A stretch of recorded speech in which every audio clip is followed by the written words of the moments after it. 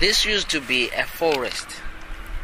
Back then, no one lived here. The first section that was ever created, it was the A section. And it was around about 1980 because people started to move in 1983.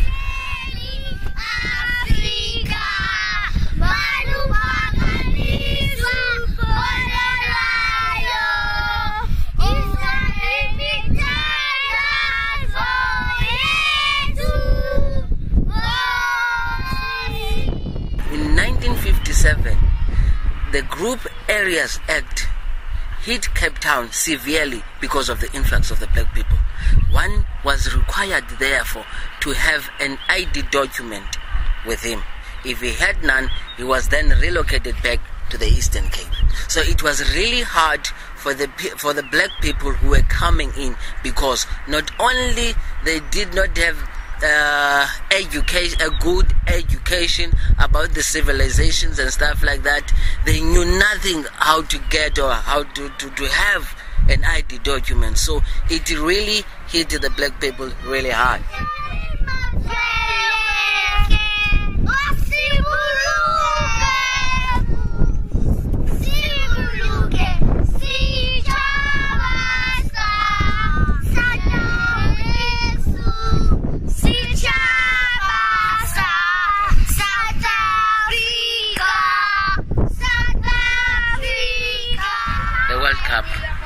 Is in Africa,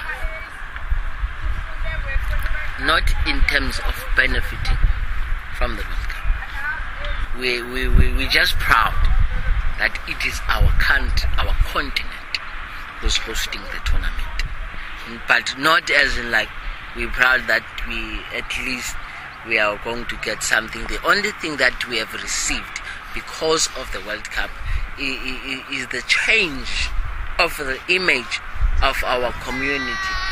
Let us